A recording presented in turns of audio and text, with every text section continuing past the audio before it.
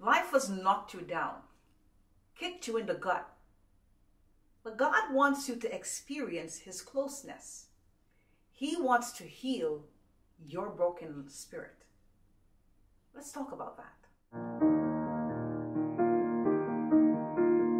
Hi everyone, welcome to Manna for Thought.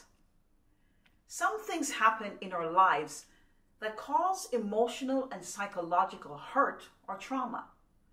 Trauma can happen to anyone. For example, a tragic accident, serious illness, or abuse can lead to feelings of fear and anxiety. Dealing with trauma can be especially difficult, but you don't have to deal with it by yourself. Psalm 34 verse 18 tells us that the Lord is nigh unto them that are of a broken heart, and saveth such as be of a contrite spirit. Broken here means to break down or in pieces. Brokenhearted, crushed, or destroyed. Heart represents the inner man, the mind, the will, and the emotions. The mind is the engine by which we function.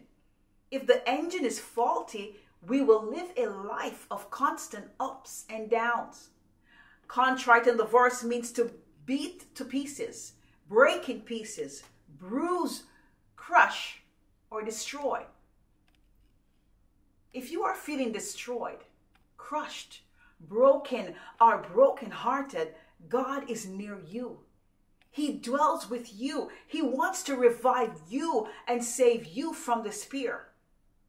But if you don't know God, or if you don't have a relationship with him, you cannot experience that closeness. People feel emotional pain or depression in real ways, in the body, in the mind, in the heart. It can also affect us physically. So getting honest with our emotions and pursuing healing is vital because it impacts all of who we are and how we live. God can heal your broken spirit. How do I know that? Because I've been there. I've been in that broken place. I've been hurt. I've experienced grief. But during those times, if it was not for my relationship with God, I don't know how I would have overcome the dark place I was in.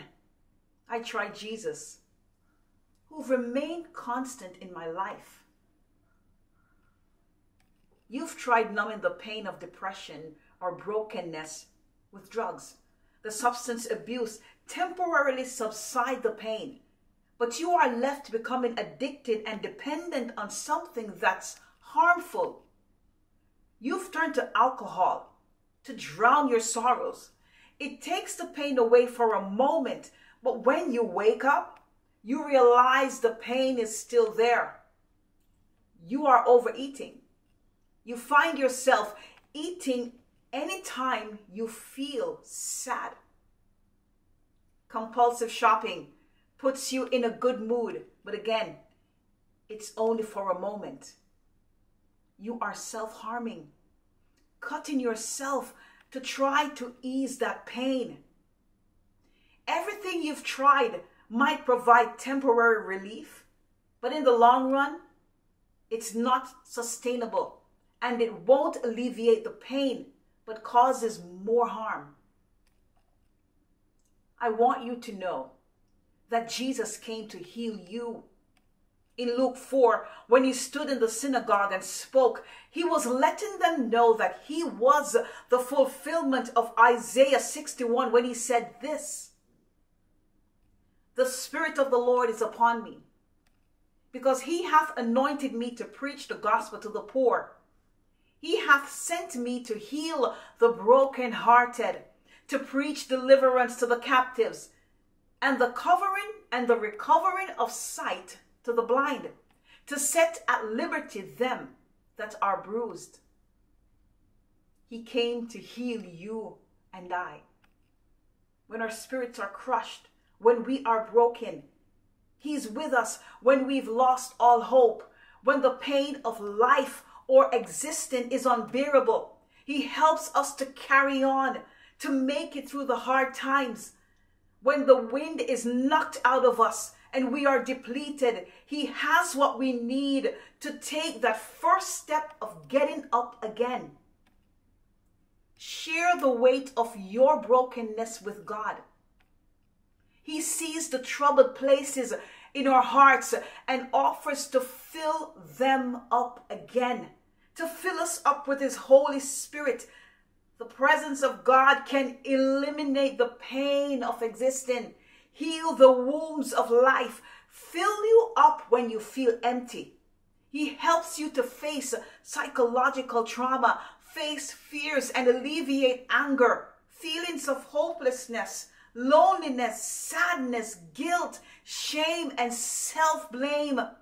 He can wipe away the feeling of being emotionally numb. He gives you hope when there seems to be none.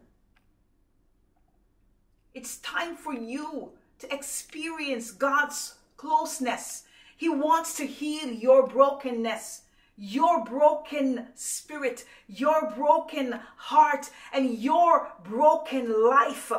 When we recognize and receive His love and the gift of His presence, the Holy Spirit, our hearts are calmed, which frees us to move forward. So open your heart today, acknowledge Him, and reach out to Him. Talk to God as if you would a close friend. You know what? He's waiting to hear from you.